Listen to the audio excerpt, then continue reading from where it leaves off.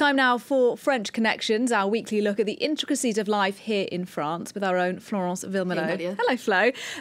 This week we're going to focus on the world of French cinema, this following the death of the director Jean-Luc. And I suppose that is a reminder of just how much French cinema has influenced art over the years. Absolutely. He was arguably one of the most iconic members of the French New Wave, la Nouvelle Vague, so alongside François Truffaut, Éric Rohmer, Agnès Varda, and many others, the Nouvelle Vague basically completely tore up the cinema rule book at the time and paved the way to a new approach to the medium, essentially an approach of total freedom. Just listen to Jean-Luc Godard speaking about what inspired him for his first feature-length film. So this is perhaps the most quintessential Nouvelle Vague film. Of course, it's À bout de souffle, Breathless, starring Jean-Paul Belmondo and Jean Seberg. Take a listen.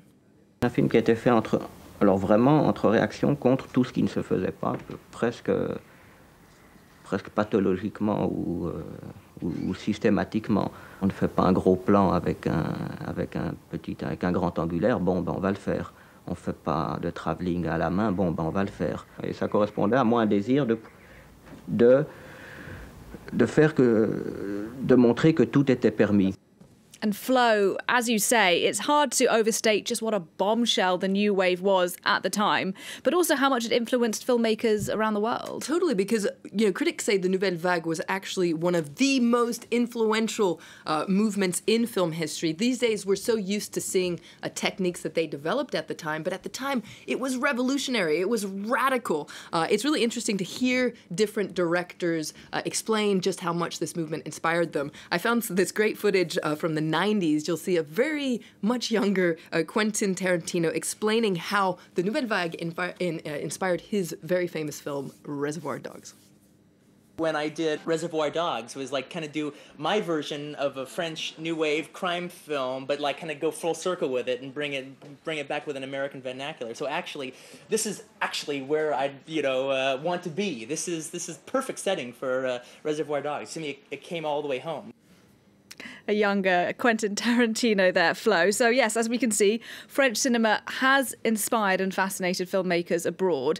These days, though, it does arguably need defending from the bulldozers of major filmmaking machines in Hollywood and from streaming sites as well. Absolutely. Cinema is the crown jewel of something we call the cultural exception here in France. It's not that French culture is exceptional, it's that actually culture is something that needs protecting. Now, this is a state policy that was put in place in the 1950s to protect France's cultural heritage. And the idea is that culture, whether it's movies, theater, or music, these things aren't goods like others, and they shouldn't be at the mercy of supply and demand and the market and foreign competition especially. So when it comes to cinema, for instance, there's a state agency that's sole purpose is protecting and promoting French movies. It's our acronym du jour. It's the very powerful CNC. So this is the National Center for Cinema and Moving Image. It's actually an agency of the French Ministry of Culture. And the CNC essentially has a honeypot of money that it uses and distributes to all sorts of different projects. So that can be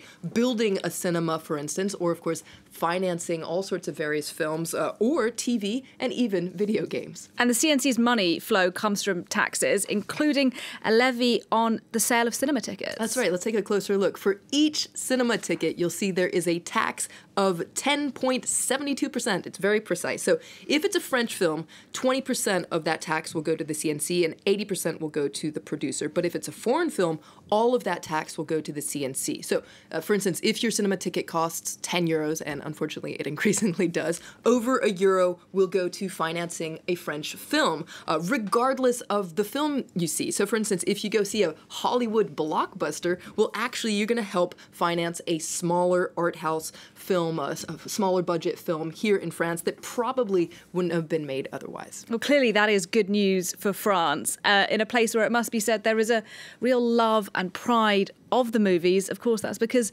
this is the birthplace of cinema. It is. It's good to remember that the very first commercial film happened. The screening happened here in Paris in 1895. And what's interesting is over 125 years later, the silver screen is still booming here in France. France has the largest number of cinemas in Europe. There are over 2,000 movie theaters across the country. Paris alone has the highest density of cinemas in the world. And it must be said, French people love to go to the movies. They really do. In fact, they're the biggest moviegoers in Europe. And that could be surprising given the rise of online streaming. But what's interesting is a lot of French people are actually purists when it comes to films.